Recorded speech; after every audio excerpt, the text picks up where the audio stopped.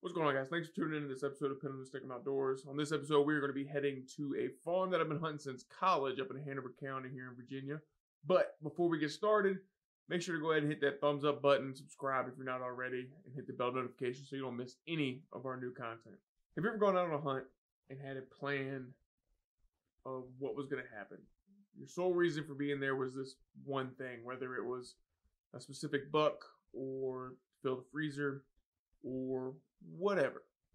This particular hunt was that. We had some problem does that were coming out on the neighbor's property out in the pasture, causing all kinds of ruckus and chaos and just being outright disrespectful. So I went into this hunt fully intending on stacking one of these does up so that they would stop messing up my hunts when they would come out into the pasture. You know, they'd filter out into this pasture, they'd tease me, they'd flirt with disaster, and then they would never commit and come on into our side of the property line. On this hunt, I'd had enough of it. I was ready to cut a Zeus loose and put one of these does, put one of these freezer queens, if you will, in her rightful place. So the hunt sets up. Everything is going according to plan. We've got does working out of the bedding area, working the way into bow range, and, you know, sometimes some things happen for a reason. Alright, guys and girls, November 5th at the farm here in Hanover County, and doing a little meat hunting tonight. Rut is just about upon us. We hunted here yesterday morning and had a 3-year-old buck push 4 does up underneath us. So they're starting to run, they're starting to chase. I just don't think the does are quite there yet, but I got a score to settle with some of these does that bed over on the neighbor's property. You see, a couple nights ago, Dad and I were hunting this place. Had a couple does step out in the neighbor's pasture here, working their way onto our side of the property. And had a lead doe that I was planning on shooting right underneath me. Needed her to take 3 steps before she was on our side of the property. However, the third doe decided she wanted to get all nosy and loudmouth. And in doing so, she cleared the pasture.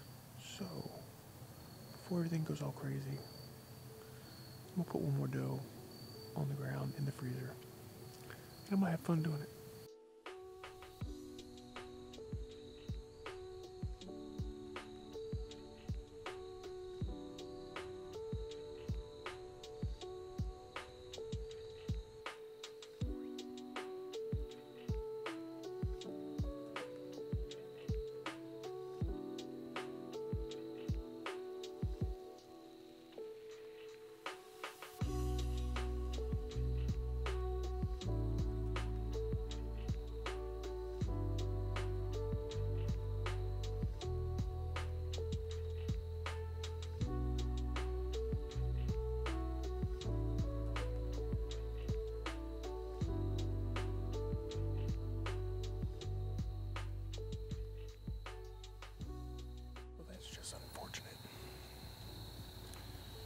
She slipped in here. It was at about 36 yards. And picked me off immediately. When I hung this stand, there was a ton of cover, but it is gone at this point in the year, so sticking out like a sore thumb, I guess.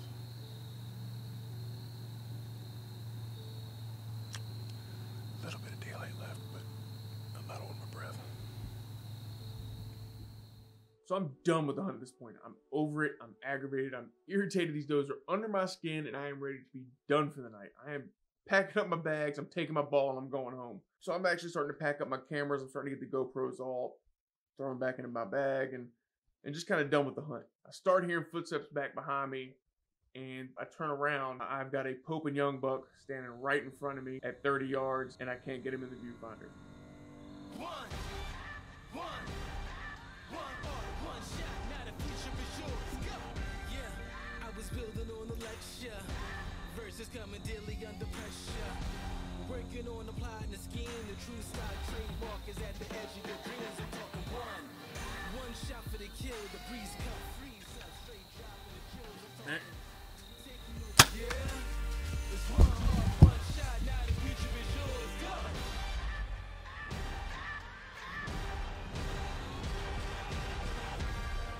turning dreams into reality. That was crazy. I pretty much shut off the night. Called it quits after those does. Got all weird. Heard footsteps coming, look up. See him walking through the hole where those does came. I'm trying to range that, trying to get him on camera. Can hardly find him on the screen after having him about 30 yards. And I can't find him in the camera viewfinder. He comes down to where I've got a scent wick with rat getter scents, hot to try synthetic doe asters hanging, standing underneath it, comes to walk by, turns and leaves. I finally get him stopped and get a shot off. It's back, right in front of that ham. He was quartering pretty hard. I watched him run off maybe about 100 yards. I could see the knock bouncing through the woods. I think I heard him go down. I am in no way gonna rush this. We're gonna take our time. He's out of here and see what we got.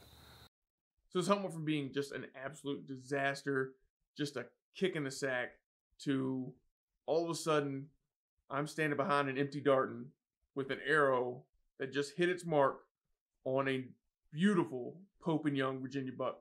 So in that moment, once I'm kind of collecting my thoughts after the shot, I'm thinking back and I'm like, I have no history with this buck. I have no idea who this buck is.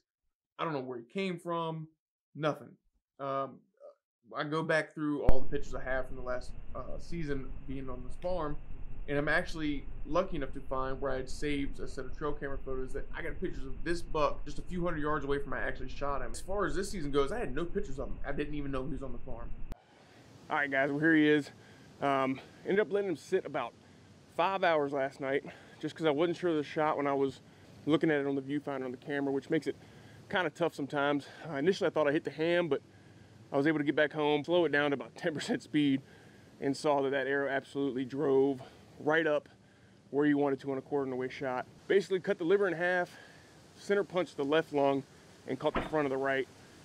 He didn't go 75 yards. This unfolded real quick, as you saw in the footage. Steady form kind of helped me lock in.